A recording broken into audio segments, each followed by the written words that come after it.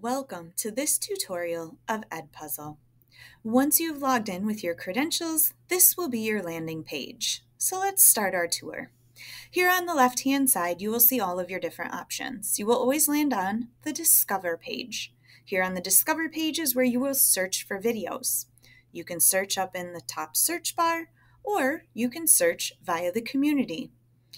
When you're in the community, you can break it down by subject, grade level, country, and source. When you click on My Network, this will take you to your district's teachers that are using Edpuzzle, and you can access their videos.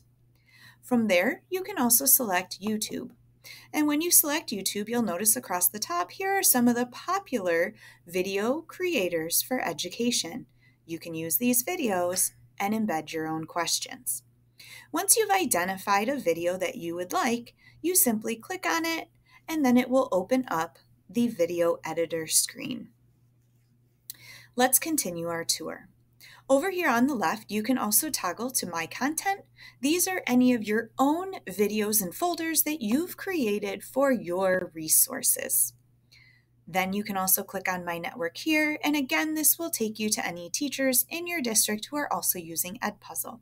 Here, in the My Classes section, you can link your Google Classroom. You can also, at the end of each year, archive any of your Edpuzzle classes so that the content remains, but it goes to a view only. Now, let's go ahead and move across the top of the screen. Over here in this blue bar, you'll notice you have options for adding content. You can search the Discover video, which is our landing page. You can upload your own video that you've created and then embed with questions here in Edpuzzle. You could record a question, which will prompt you to get the Edpuzzle extension, or you could create a student project.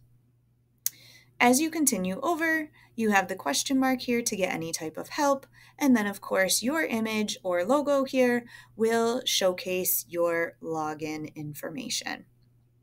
I hope you enjoy Edpuzzle.